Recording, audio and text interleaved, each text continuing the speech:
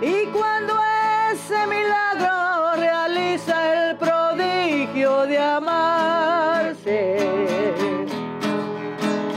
hay campanas de fiesta que cantan en el corazón.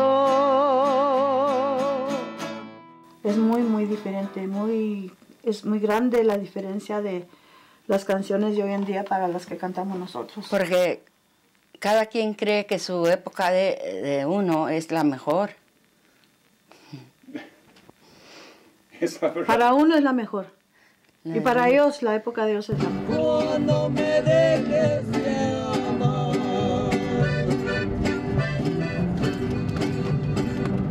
se van a secar los mares.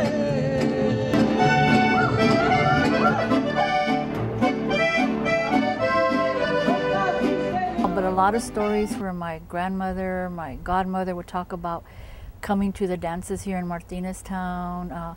Folks they knew, they would point out houses like along Edith, people that they knew.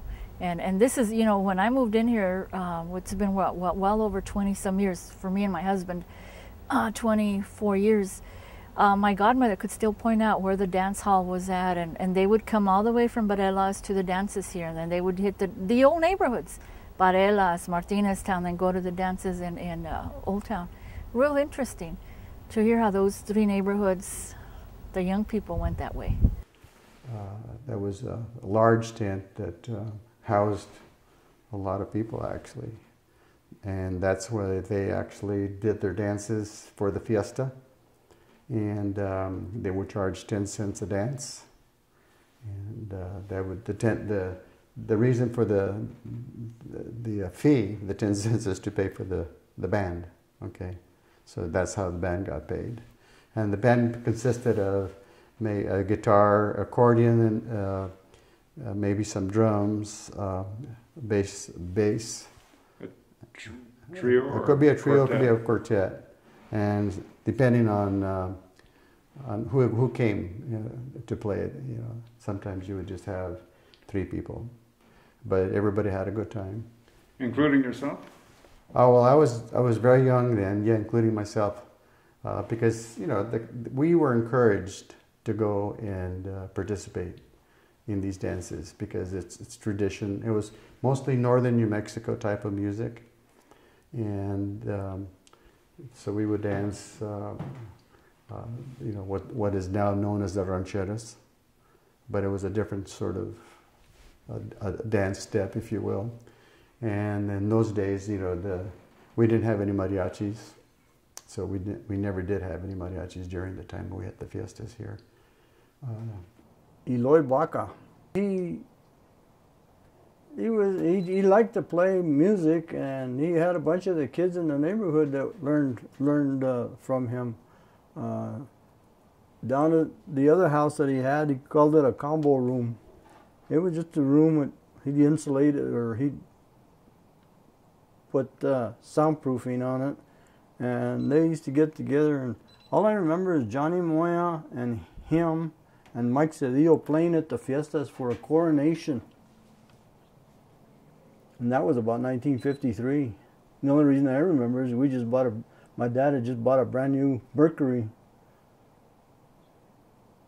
1953 Mercury. You know, one thing I always remember about las fiestas here San Ignacio, I asked my son-in-law, I says, find mi pecosita. And they used to hear it over here, la carpa de Isadía.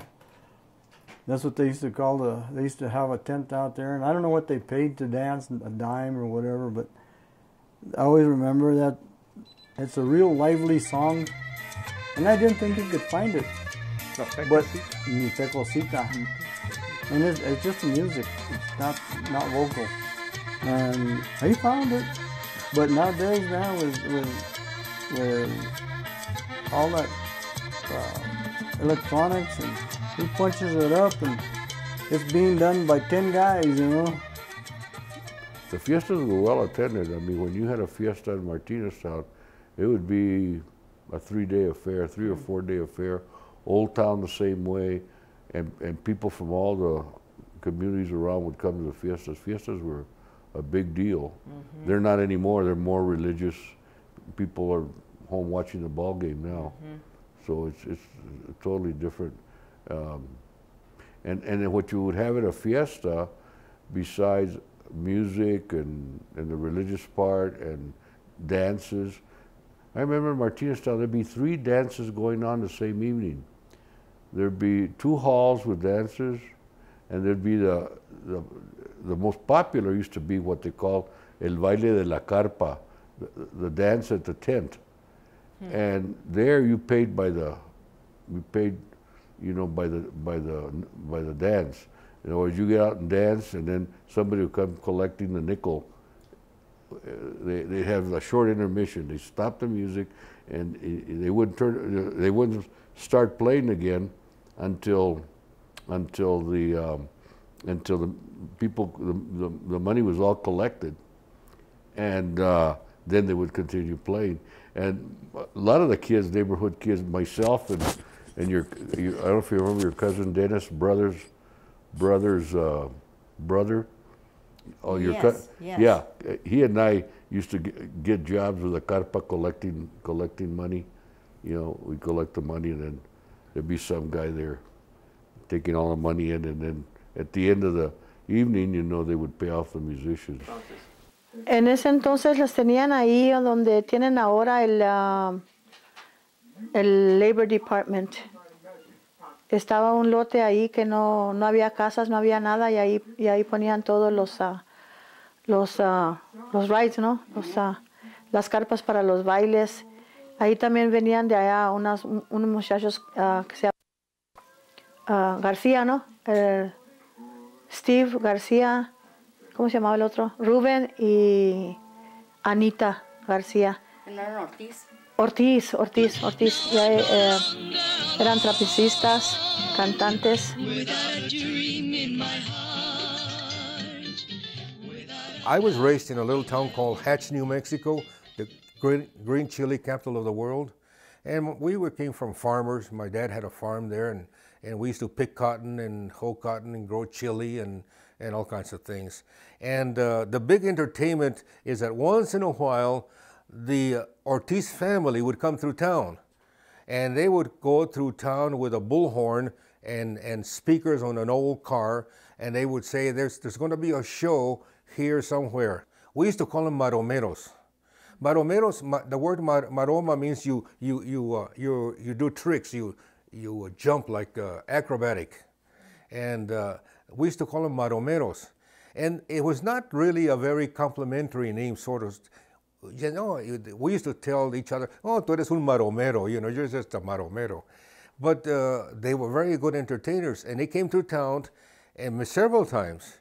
And there was no entertainment per se in those years, so we would all pay a dime or 15 cents, and we go see los maromeros. In this case, it was Mr. Jose Ortiz, who was the Ortiz brothers and sisters' father. And he was a clown. He used to dress up as Don, what was his name? He had a name. I forget, I'll think about it later on. And then he would do his bit, and then the guys, Steve, and oh, by the way, Steve, Reuben was also a ventriloquist, and I'm sure he still is, and he had a puppet called Don Lolo, and he would come out and say all kinds of things and entertain the crowd. And then Steve would sing, and then they would get together, Anita, Steve, and Reuben, and form a trio, and they would also sing within the show. It was a very entertaining thing, and we were thrilled to death to go see the show because there was no entertainment per se in those small towns. So that's the first time I met them, and I was maybe 14, 15, 16 years old. Camera. Come on. We got 10 more. Can I go? There you go. Come pull out his shoulder.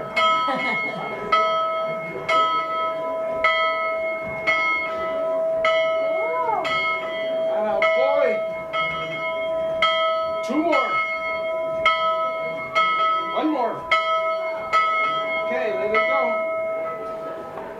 And the bells have been ringing. They're not as pretty as the ones at the Catholic Church, but we ring that bell. The Catholic Church is recorded. I know it is. They're not little bells.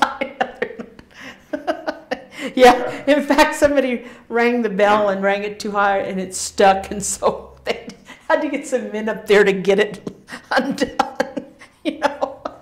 No, never went to any of the fiestas, no. See, That was kind of Catholic. that was a Catholic thing.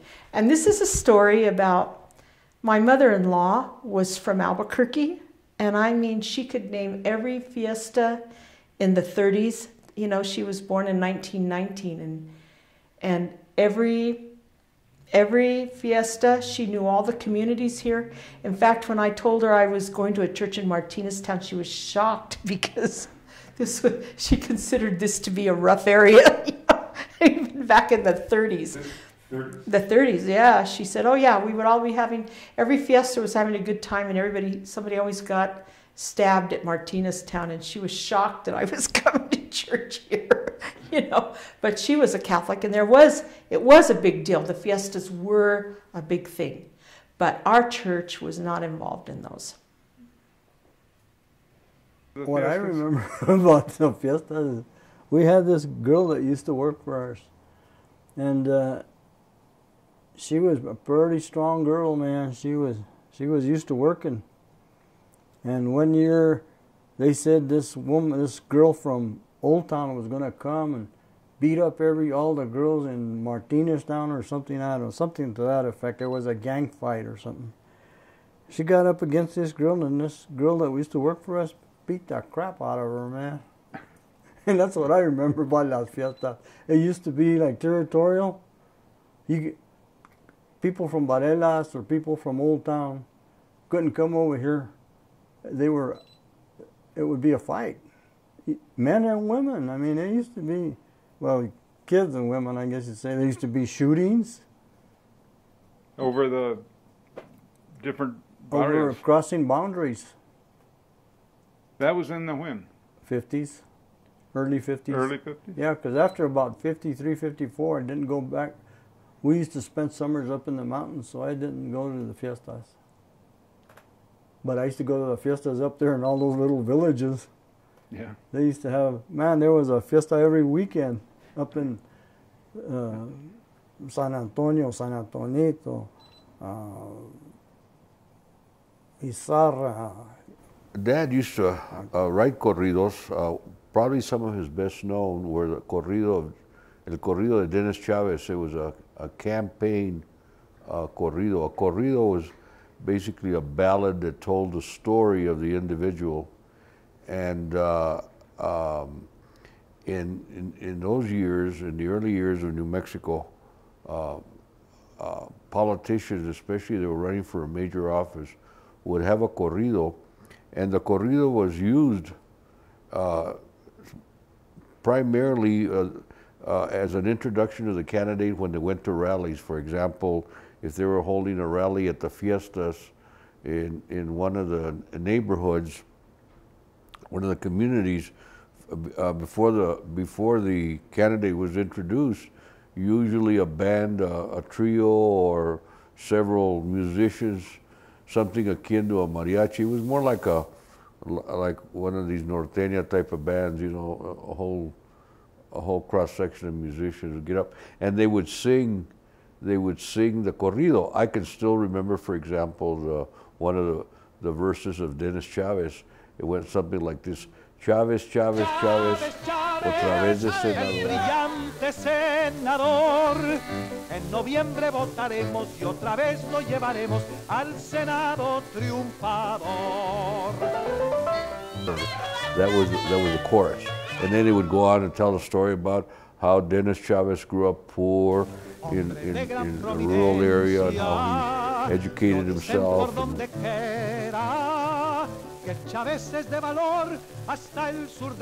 California, because they didn't have any recording studios in New Mexico.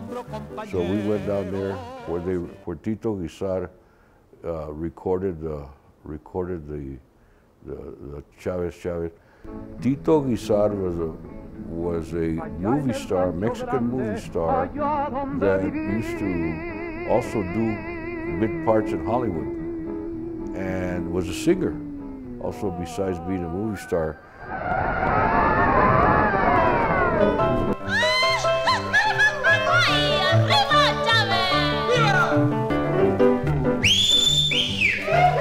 Sin una justa razón,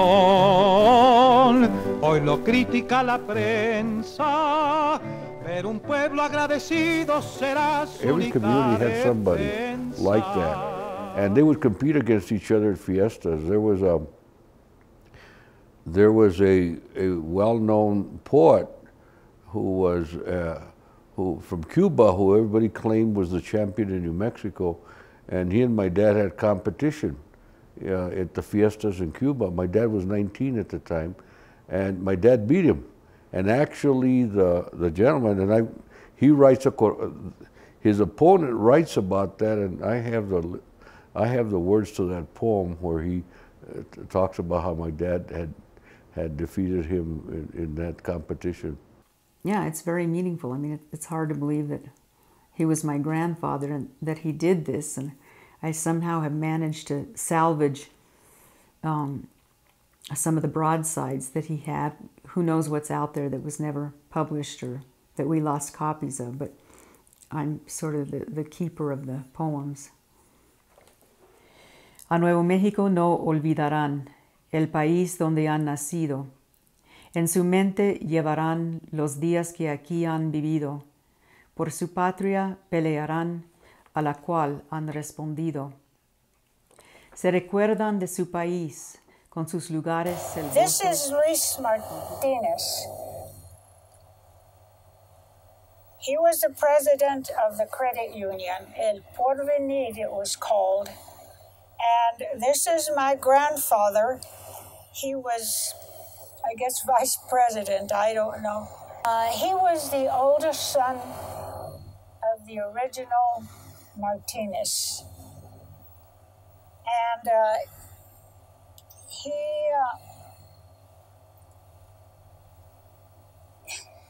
he wanted to go to college or to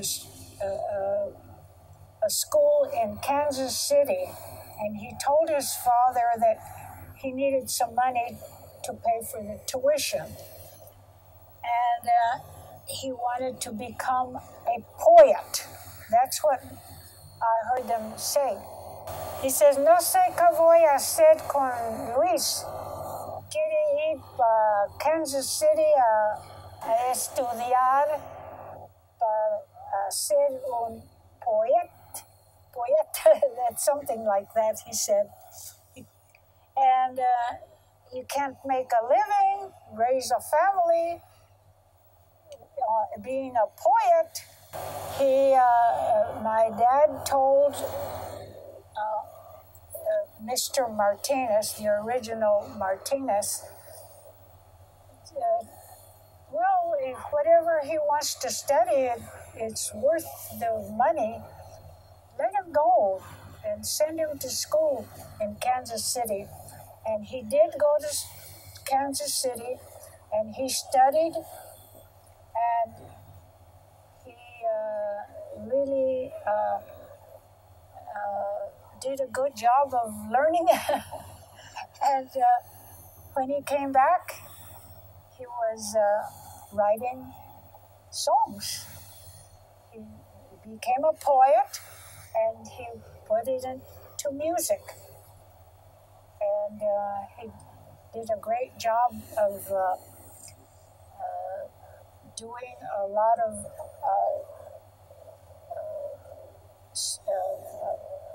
music for the whole family. He wrote a poem about my dad. He wrote a corrido for Eloy Vaca, my uncle, in the Second World War. There's a corrido that was written by him, and also a record was done. My uncle Lika used to play the saxophone, the clarinet, the piano, the guitar, and he said, my dad would say, yeah, you don't have to learn none of that. Just pay attention to your studies. He read the Bible, but he used to say, don't discuss the Bible or politics. And he did. His father? My father. No, but his father Oh, his father, I Was a don't know. Bible reader too? His father was, they say he was a character. They say he died in 1935, I think it was. I think that's what they told me. It was my sister's 7th birthday, around that time anyway. But they say he used to make almost anything he could see, he could copy. He used to make violins. He used to play the harmonica. He was a jokester and a half. What the music that I listened to was the music that my mother played. I grew up listening to each his own and in English. In English and Spanish. Yeah. Solamente una vez, you belong to my heart, you know. And then Pat Baca used to sing all that stuff all the time. He's the only one I used to hear, him and Fidel. And then they'd serenade us every once in a while, maybe Christmas, Thanksgiving, I don't know, but it seemed to like it was always a special holiday. They'd get plastered and go around the neighborhood. In the streets singing. Yeah.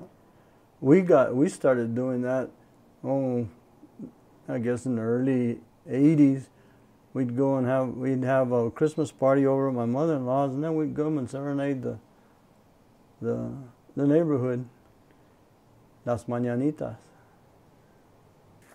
And this is Las Islas Filipinas, written by Luis Martinez, and the music that went with this particular ballad was composed by my dad's cousin, Felipe Martinez. En las Islas Filipinas, 1940, en uno tenemos presente que el Imperial del Japón nos asaltó de repente. Día 7 de diciembre se estremeció el mundo entero, que el Imperial del Japón los mostrará traicionero. Nuevo México querido, no da su brazo a torcer, tiene soldados valientes que cumplen por su deber. Pues el Martínez nomás ellos. El Martínez nomás ellos. Que yo sepa, que yo me acuerde. Nomás Felipe Martínez, Luis Martínez y mi papá, Santiago Martínez. Santiago Martínez. Y Luis es su... Son Luis, primos. Primos de él. Y las canciones estaban escritos por Luis Martínez. Y poesías.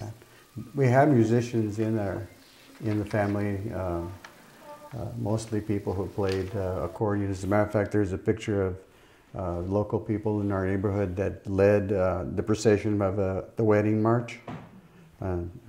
People would actually get married at the church, and then the receptions would be held at the house, not at the hall, but they would come home and they would have the receptions there, and the music would be played in the parlor, the living room, if they had one.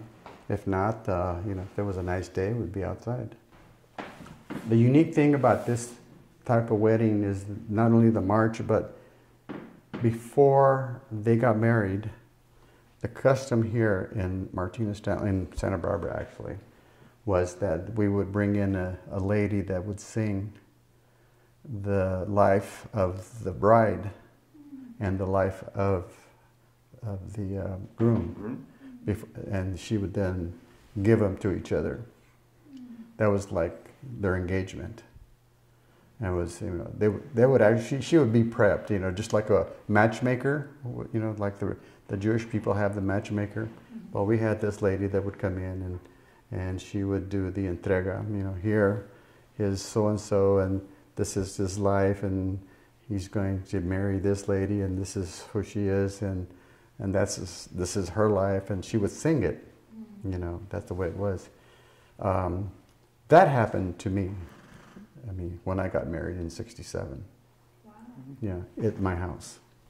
It's your engagement. At my engagement, yeah. That was the last time that I ever had. I've seen it.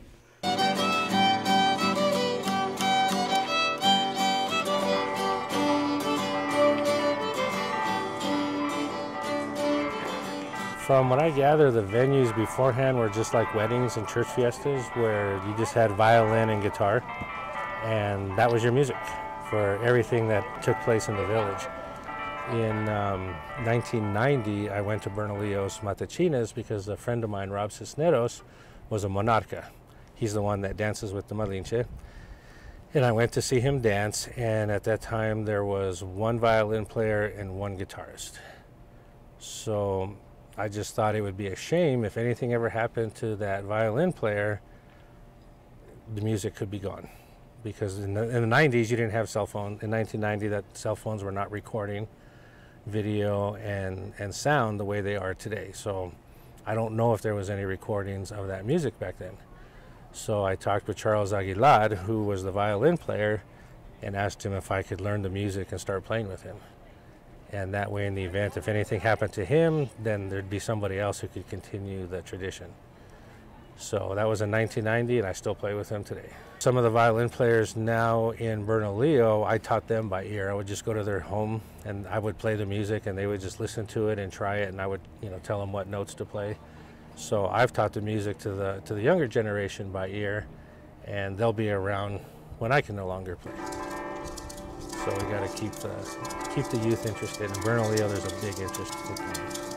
So that's a tradition that'll never die in Bernalillo. There's other little villages around New Mexico where the Matachines don't play anymore because it just kind of faded away. In Alcalde, where we used to go, there was a couple of years where there was no interest, and they came very close to not having them anymore. And then somebody got the younger generation interested again, and now they're starting to flourish in Alcalde.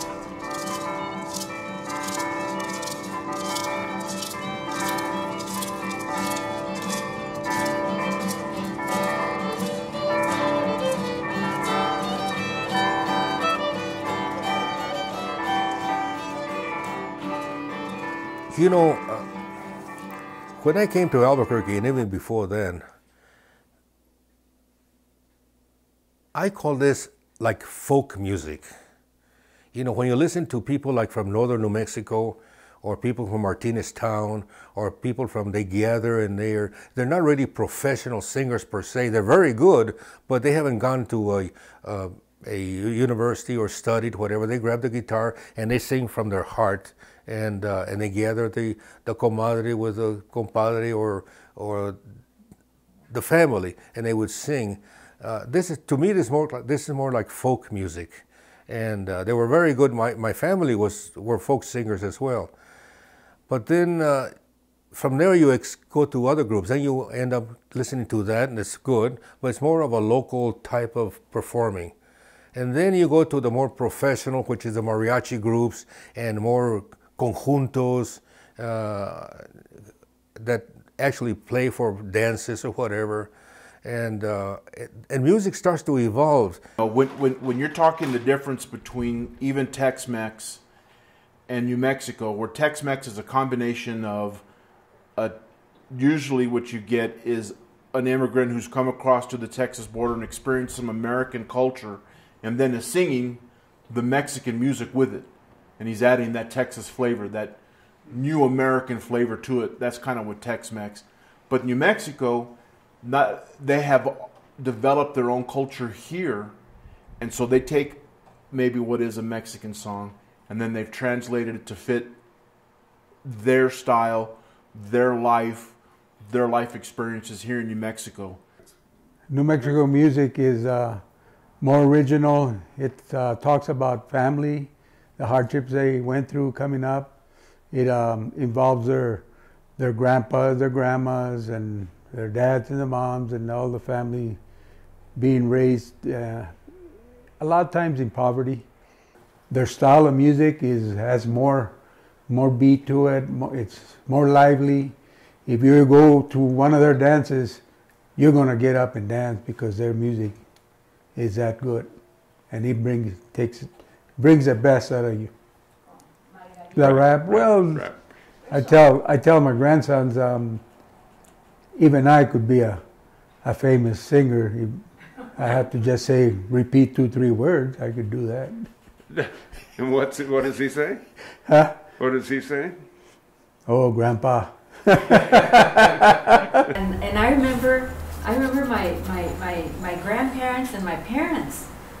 My father would come home from a hard day working on the railroad, and he'd come to, to chop wood, to carry water, and he'd be whistling. He'd be whistling a song, happy. And my mother the same way with the radio. She'd be making tortillas and doing whatever and had the radio and be singing.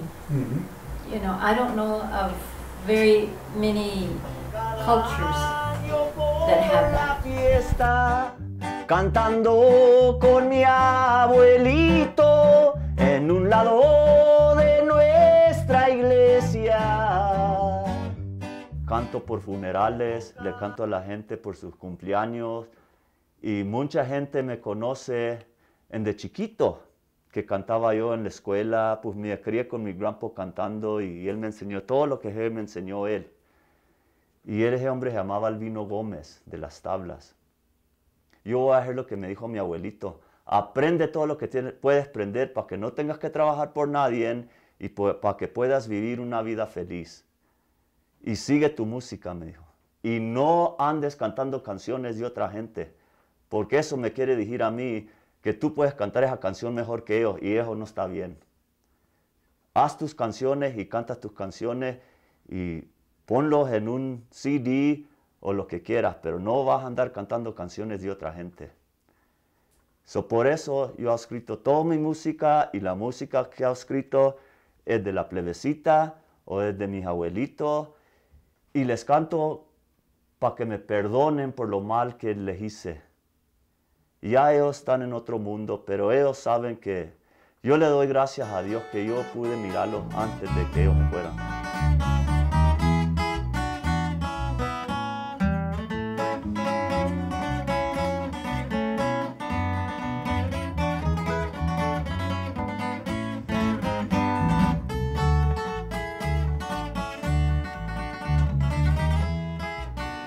A Dios le pido licencia para cantar este alabado en honor de San Antonio, en el favor de los soldados. Si mi hijo viene bien, te la digo con firmeza, cuando termine la guerra te cumplo con la promesa.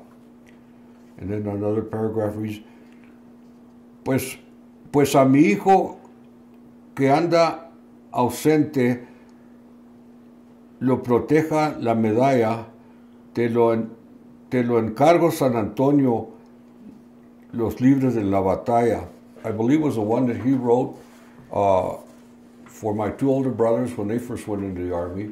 It was a prayer. It was a prayer to St. Anthony, asking St. Anthony to bring them home safely is what the prayer was all about. And of course, unfortunately, one of those two brothers didn't make it back. He died in Europe, killed at the Battle of the Bulge. Ya me voy para siempre.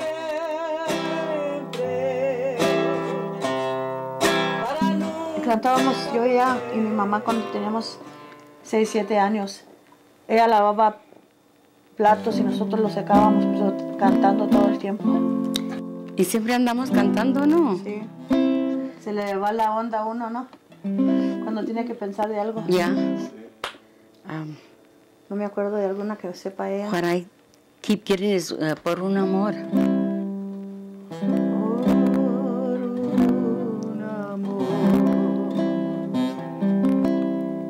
He llorado gotitas de sangre del corazón.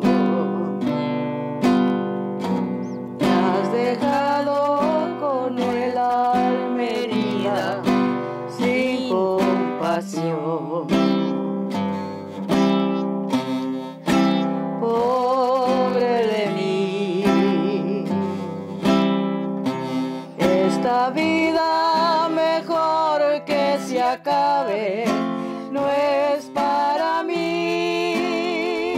My mother had a beautiful soprano voice, and my father was some kind of a tenor voice. And as I was growing up, they would sing the alabados because we used to pray the rosary every evening with the family. And many of the alabados were sang by my dad and my mom and uncles and aunts and the community that got together. We would have the rosary one evening at my house and then the next evening at the neighbor's house, and we would go around the community. And I was very impressed with the way my mother and my father and many of the older generations sang these alabados. Oh María, Madre mía, oh consuelo del mortal, ampararme y guiarme a la patria celestial, ampararme y guiarme a la patria celestial. Aleluya, aleluya, aleluya, gloria a Dios, gloria al Señor. Aleluya, aleluya, aleluya, gloria a Dios, gloria al Señor. There's just something about singing that's just, you know, so uplifting, and to sing, you know, even if, and I think the congregation does a really good job of singing. You know, I think the people really enjoy singing. And I never mind having 3 hymns, you know, and I feel like if we don't have an anthem, let's sing 4 hymns. Get them to sing, you know what I mean? And I think for the most part they enjoy the singing and the organ. And you know, a lot of the older people say, you know, I like organ music, I like piano, but I do like the organ, and they like to hear the organ, you know. And when I was a kid, this was packed. This church was packed, and Reverend Candelaria even was on, you know, was on the radio. I mean, you know, you know what I mean. They had it. You could listen to it on the radio back, you know, in Spanish. And so it has been around for a long time. And the bells have been ringing.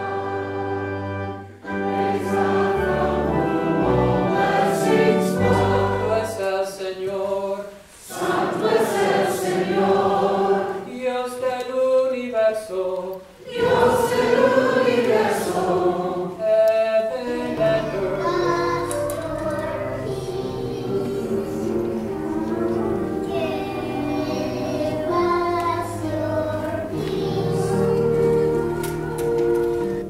And Carmen's really good about if somebody plays an instrument in the high schools and middle schools, she will get them and she'll accompany them and practice with them, and they play for church, and you know, they're very much appreciated, and she'll do everything for the youth to get them involved with that. And some of them are in the adult, you know, they're in the choir. It's just the adult choir. They're in high school, but they're in the choir, and they help us quite a bit. So we do have that.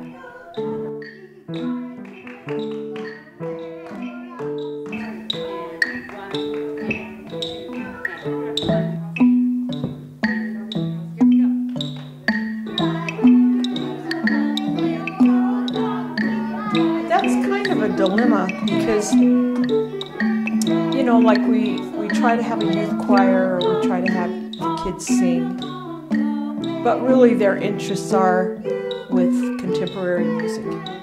You know, like some of the older hymns, they're okay, but there's a lot of new hymns that have wonderful words, you know, and have catchy tunes, and I don't try to spring stuff on people, you know, but once they hear it a couple of times, because there was a time when they would have sung Amazing Grace every Sunday, if possible. In fact, I think they translated it in the blue Spanish hymn book from the old, and changed some of the Spanish words, and it upset some of the people that had grown up with the old words in Spanish, you know.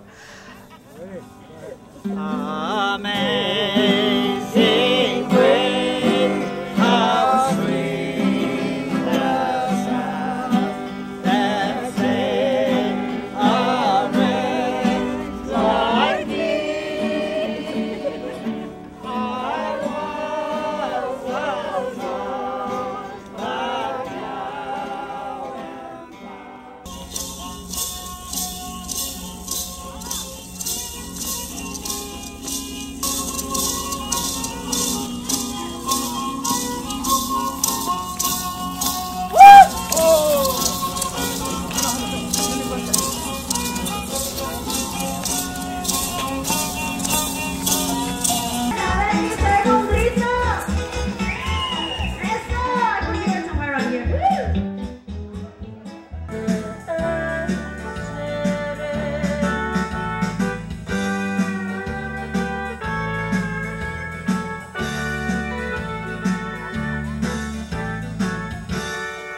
Ahí tuvieron esa bonita melodía que pidieron, que si su todo o su nada. You got it, baby. Gracias por esos aplausos. Tenemos aplausos también para ustedes, no se les olvide. And of course, there's teenagers that love to dance. And of course, we dance to some wonderful music. I love to dance. It's a very good exercise for me. And we do have very good bands here in New Mexico that if you're not a dancer, if you hear that music, you will become a dancer. Aha. Like the music of the Hurricanes, and they've been around for a long time. And they still have it all together. Everybody here, you are true Al Hurricane fans, right?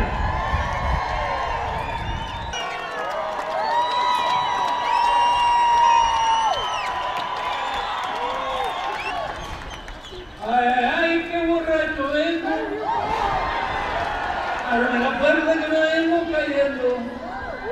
Ventanas y paredes me he venido. Ladies and gentlemen, and Godfather, Al Hurricane! Al Hurricane Jr.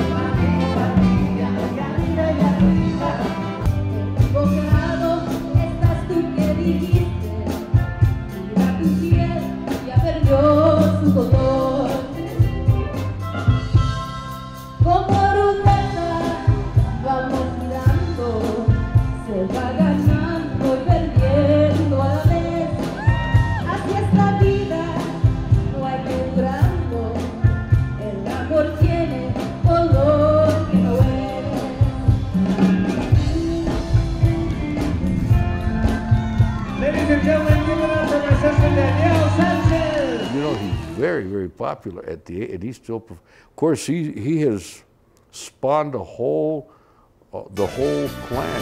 Cerradas con tres candados, diles por ahí a tu padre, madre, que si nunca el amor gozado. Vísperas de un 16 mataron a Reyes Ruiz. Sparks are very today. They're fresh.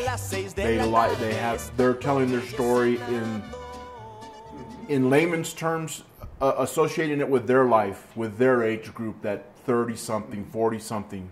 The things like what you see now, like Darren Cordova and those kinds of groups didn't exist.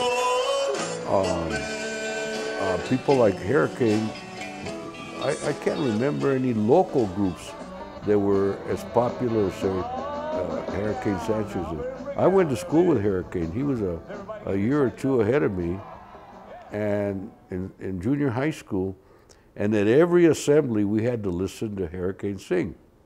Hurricane, he would be dressed up as a charro and go out with his guitar at every assembly and sing, and he would sing a couple of songs, and then he wanted to sing another one, and the kids didn't want him because the kids wanted to hear Fats Domino. They wanted to hear the rock and roll. Teenagers in my day did not take the Mexican music very well. They did for the fiestas and go there, but was not their favorite music. Their favorite rock and roll by the early 50s and the late 40s had already taken root in the Hispanic, the Mexican American communities, and there's no way that you know, they were going to let somebody dominate the assembly. I remember when I came to Albuquerque back in 1954, 55, when I was just a kid, they had mariachi groups, and also they have little groups playing here and there. And then it turned out that then the whole sound started to change little by little. Next thing you know, you got the tropical beat, you know, the cha-cha-chas and all that stuff. And then it kind of died away, and they went into salsa. And then somewhere in between there, somewhere around 55, 56, we ended up with rock and roll. And a lot of groups were playing rock and roll. El Hurricane, I remember, he used to play with Fats Domino, and he was very good. No, I didn't go to dances till the Civic Auditorium. That was 1956, 57. That's when the Little Richards and the Fats Dominoes and the Lloyd Price, they used to come, and that's when I used to go. But I was 13, 14 years old. I saw Frank Sinatra there, singing Young at Heart, and then they threw us out because it was very formal. The matinee, people were dressed in long dresses and tuxedos and what have you, and they went to go see Frank Sinatra, and we had just finished a baseball game across the street at the boys club, and we snuck in. Well, they noticed that we didn't match the rest of the people that were there, so they asked us to leave. But I heard him sing Young at Heart. Professional people started coming, yeah. But I remember I went to Shirley and Lee and a bunch of musicians were coming in, a bunch of singers, and I asked my father if I could attend. He says, well, I'll take you. Well, you're a teenager, you're not going to be seen with your father, you know. So a bunch of the kids got together and walked up there. And snuck in, or? And snuck in? No, we paid. It wasn't very much. We used to have a door rigged up that we could sneak into. At the auditorium? At Civic Auditorium, yeah. Or they'd have security guards, you know, and guy would pretend like he was sneaking over there in the other end, and a bunch of us would fly this end, you know. Did you ever see the Civic, how it was made? Yeah. Yeah, I've seen, well, the pictures. Yeah. But anyway, there used to be doors around and going around like that, you know. We pretend like we were sneaking in over there. We already had this one rigged up. Everything was rock and roll. And on Sundays they'd have dances. They'd bring in like Lloyd Price and some of the local bands would play, you know, like Tiny Maury and El Hurricane. I think Elvis Presley was more popular. Oh, yeah. And for you, that was... Yeah. You liked Elvis Presley. Yeah. So there was a real change in music. In music. But the older folks, like my parents, they loved the Spanish music and the rhythm of the accordion and the guitars. And my sister, now she loved music. She used to have a boyfriend, and they were zoot suiters in those days. And Fito's restaurant, which is now the Barelas Coffee House, their son was Fito, and they named their restaurant Fito. And there were lots of nightclubs around, and he always played in the nightclubs. Even the Old Town Society Hall had the boys all lined up on the wall and waiting, and the girls too, and they were waiting for the men to invite them. But I never got invited. But you went. Well, I went with my sister. She's the musician. She's the dancer. And after the bars, not the bars, the nightclubs, because there were nightclubs, closed at 2 o'clock. The Fito would take the whole band and their girlfriends of the musicians to Fito's restaurant. It was the Barrales Coffee House later on. And their parents fed the musicians and their guests.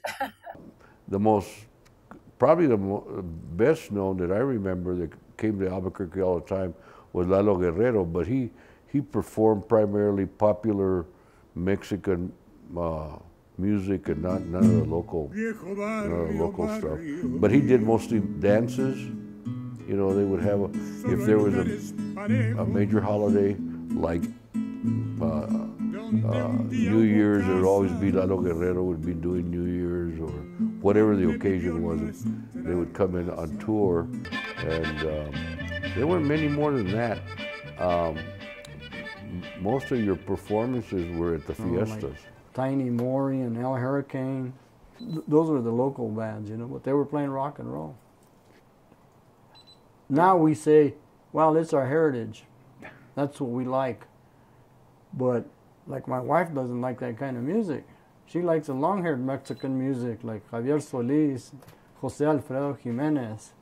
You know, the local stuff she doesn't care for. I like the local stuff because that's the stuff you can dance to. And I can probably, I listen to, that's what I listen to. I have the honor of being the only show in Spanish that was nationally syndicated. Before me, there were other shows. The one, actually only one in New Mexico, and that was with the Ortiz trio, Ruben, Steve, and what's their sister? Anita.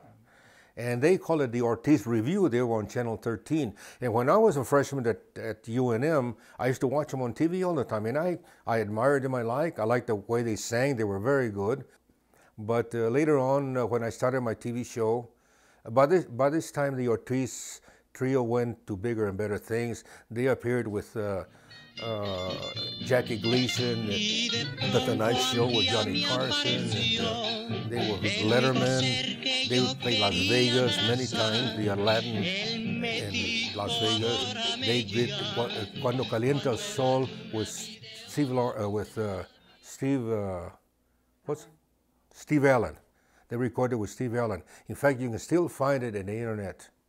I heard it the other day. So they did make some good records. And they made a song that Steve Ortiz wrote called Vuelve a mí. They started recording for RCA, which is who records for RCA in those years? Only Elvis Presley or some of the big names. And they were recording for RCA. So I've always been very proud of them. Everything overlaps in music. It's not you stop here and you start here. It overlaps. The folks music actually starts with the corrido because all the little towns had little corridos. You know, about some local guy and el corrido de Cesar Chavez and el corrido de God knows what. And next thing you know, Este es el corrido de un barrio de oro que para su gente es un gran tesoro. El barrio Martínez es de lo que hablamos y ponerlo en el alto jamás nos cansamos. Es un barrio humilde, pero muy That song was very sencillo. Very simple. It was from the kids. It started from the kids. So it says something about la gente de Martineztown ha luchado por su gente, porque su gente es el tesoro del Martineztown, es su gente. Y me recuerdo cómo los niños enfatizaban en la gente. Y es que en realidad eso lo entendieron, cómo había tantas personas líderes en la misma comunidad que eran los papás, las mamás, los abuelos, los sacerdotes también, que se involucraban en defender a su comunidad, en elevarla, en defender sus tradiciones cuando se enfrentaron al urban renewal, ¿no? How they enjoyed singing those lines stronger and stronger. They're really getting to this. I mean, the kids do wonderful things on stage.